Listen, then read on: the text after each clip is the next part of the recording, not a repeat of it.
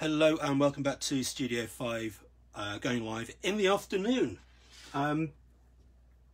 This is a follow-on from this morning where we were looking at making applied leather M-bands, and what I'd like to do is just very quickly show you what I've done with mine. And I'm sorry it was a little while. I had to make this book to continue the demonstration. I realised I didn't have a book ready, but there we go. So the M-bands have been adhered on. And the edges have been chamfered over the shoulder, so there isn't a huge bump there. And we can see, if I can just get the pressing board out of the way, we can see that the M-band has been trimmed in such a way that it's actually shorter than the shoulder. Can you see it stops short of the shoulder? And basically the M-band should finish in the middle of the first and last section, so it doesn't get overlong, so it doesn't sort of kink or cockle up when the book has been finished and finally pressed. Anyway, so that's that. I've sewn the text block onto 3 flat cords. That's basically a bookbinder's cord which has been gently unravelled and then sewn over, very similar to as you would a tape. This is one of the techniques I use. There are many different sorts of techniques. Text block has been section sewn.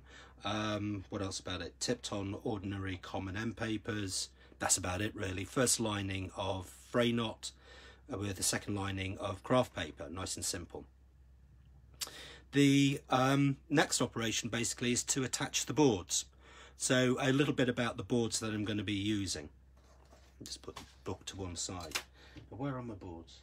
I had them earlier. Oh, don't tell me, what have I done? Oh, they're in the press. They're in the press drying. That's where they are.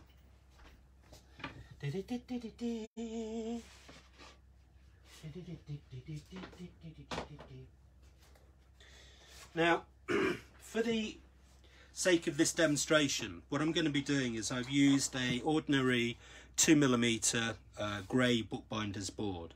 I know there will be some people saying, well, if you're doing this sort of work, you should be using a mill board or a Gemini board or something like that. That's great if you can cut those with a board chopper. If you don't have a board chopper, if you're just starting out, then I would suggest using grey board. It's slightly softer, it's easier to cut with a knife.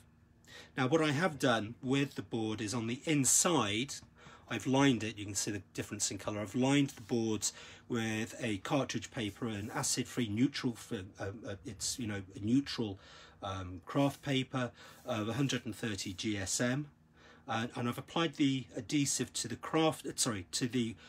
paper, not the board, to the paper, so that the board just gently curls in when it's dry, and it will flatten itself out relatively soon.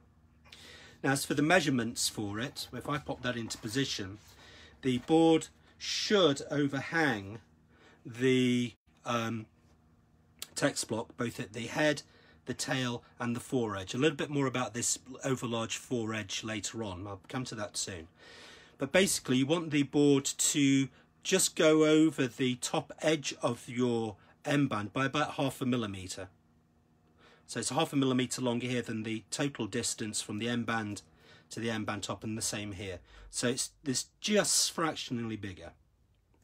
Now what I do with my cords is I fray them out, and if anybody's familiar with my hair, that is very recognisable. And basically I use a sharp pointy thing, unravel the cord, and then just gently tease it out.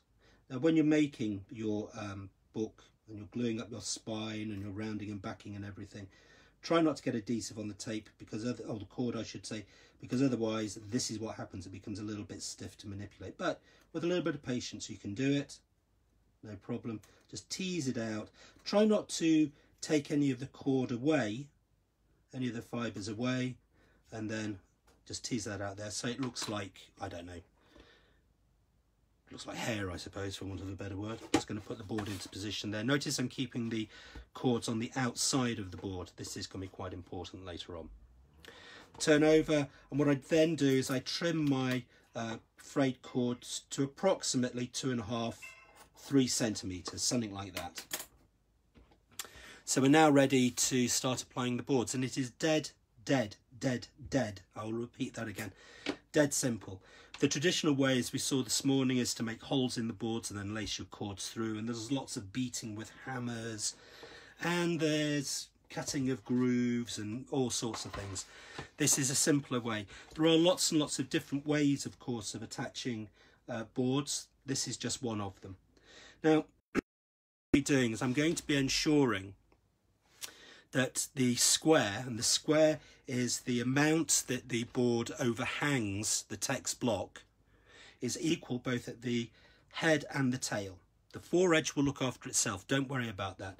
I purposefully cut it longer than it needs to be, or wider than it needs to be, so that when I've got my boards on into position and everything's glued down, then I can trim them down.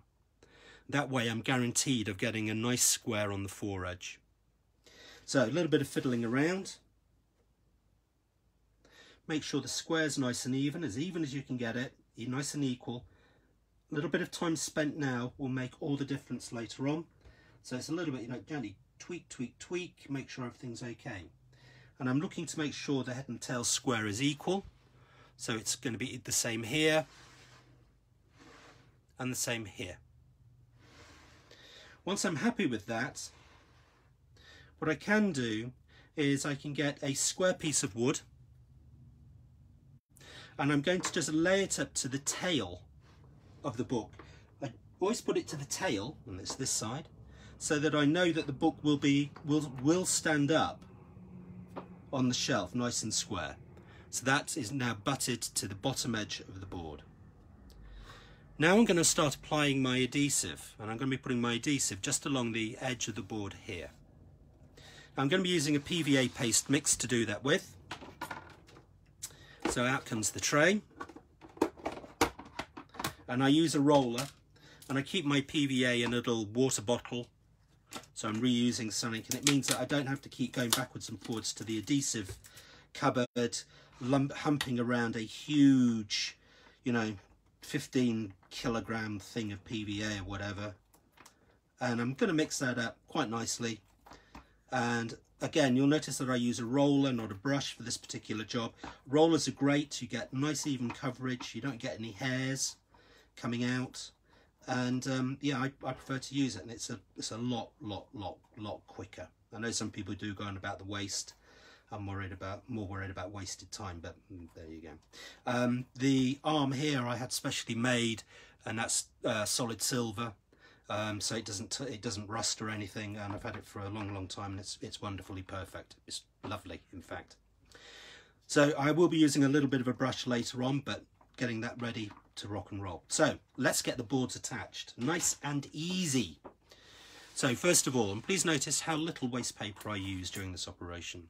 So first of all, I'm going to be putting my adhesive along this edge, which is going to be going underneath the cords.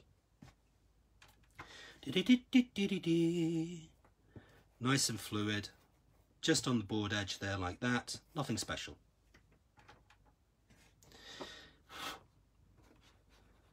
Slide it into position, keeping an eye, make sure nothing moves, make sure everything looks beautiful, and then put a weight on top just to make sure nothing's going to move, and then using your bone folder or Teflon folder or bamboo folder, whatever you've got, just push those down onto the board. Really make sure that the adhesive seeps through all those fibres. And this is a great technique for doing restoration projects where perhaps the text block doesn't need re-sewing, you just need to reintroduce new cords or something and then attach the boards or something like that. This is a really great little trick to do that with, and in actual fact this is where that technique actually comes from. There is an amusing anecdote about that,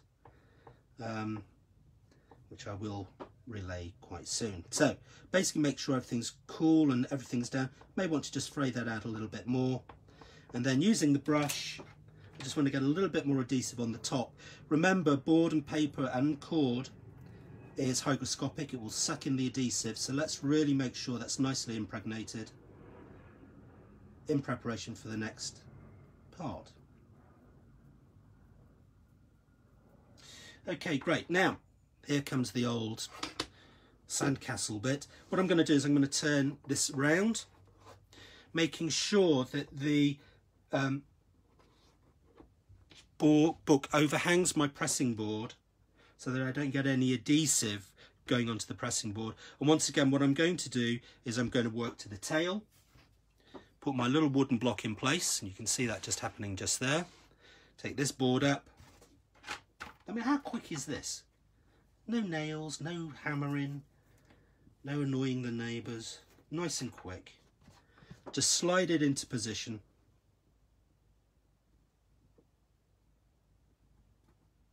Make sure everything's as square as you can get it. Check that everything's in the right place, and it is. It's beautiful. Everything's happy. Small children are giggling. People are buying ice creams. It's a beautiful day in London at the moment. The aeroplanes have started again. Don't know why, nobody's going anywhere.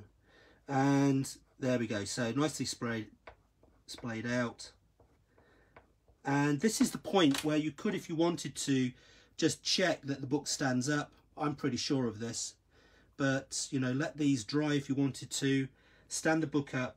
And if it's in the wrong place, all you have to do is just peel these back, reposition, and just go for it. So that's the boards halfway attached. Now, for those of us who are familiar with aeroplanes of the 1940s, there is a very famous aeroplane called the Mosquito, which is basically an all-wooden aeroplane that gained its strength from laminations. And we're going to get strength in the boards from the laminations we're now going to be using, because we're now going to be using watercolour paper, and this is about 200 GSM watercolour paper, which will be going on top of the whole board area, right to the edge of the board, not to the spine edge, to the board edge. And then that will be pressed, forming a lamination, and then all we have to do is just gently sand out any lumps and bumps from this area here. So nice and easy with this. Once again, I'm going to be applying the adhesive, this time not to the paper but to the board, because the board is closest to the text block, and I'm going all over it. Please notice that I'm being very careful, not using any waste paper. For me, there is no such thing as waste paper. Every piece of paper's got a use. Why use paper to make a book? That's what anyway, moving on. So nice goodly amount on there.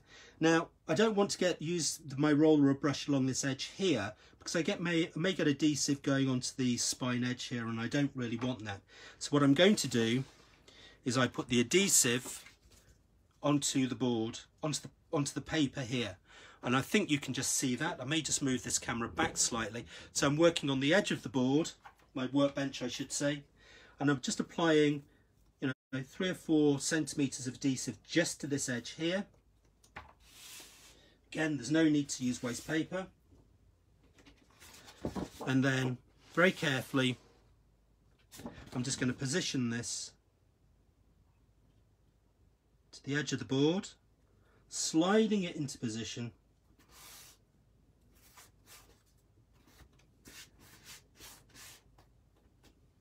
Consolidate with either your Teflon folder, bone folder, wooden ruler, whatever you're using. Whatever you can get your hands on. And then very carefully, just going to work on the bench for a second, because I just want to get a nice firm attachment to this. Pay particular attention to the edges. Work nice and quickly, and in this weather you've got to work very, very, very quickly. So really get the adhesive down. You see how quick it is with the roller, how even it is as well. There's no sort of messing around.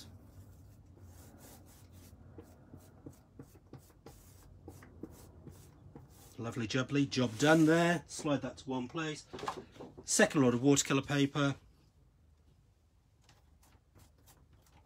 Now if you haven't got watercolour paper, okay, that's, you know, something that we can address by perhaps saving waste paper, laminating it up and using that. Why not?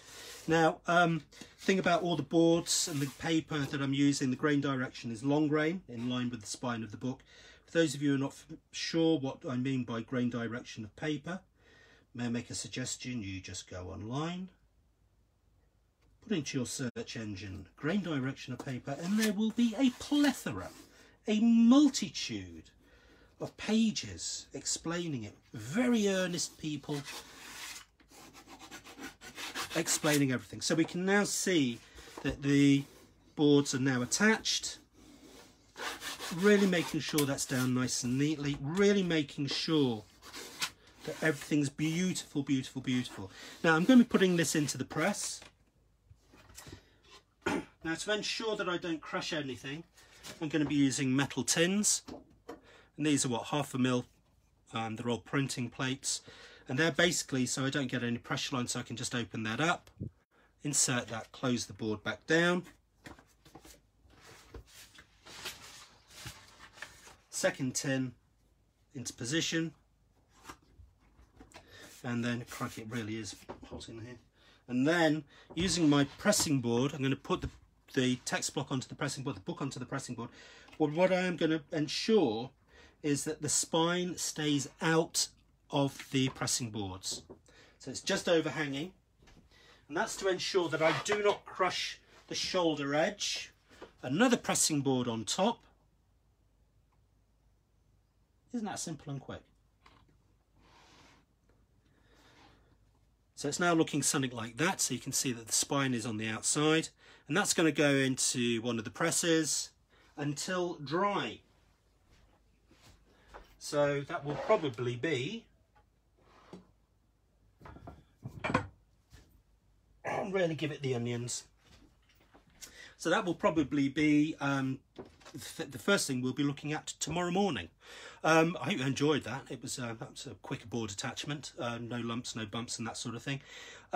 Tomorrow we're going to be looking predominantly at book cloth, the various sorts of different book cloths, how to very simply decorate book cloth, what you can do with it, and then also, if time permits, how to make your very own book cloth.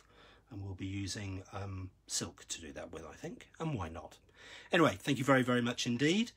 This was Studio 5, and we were going live, and that is board attachment. Thank you all very, very much indeed. Have a lovely afternoon.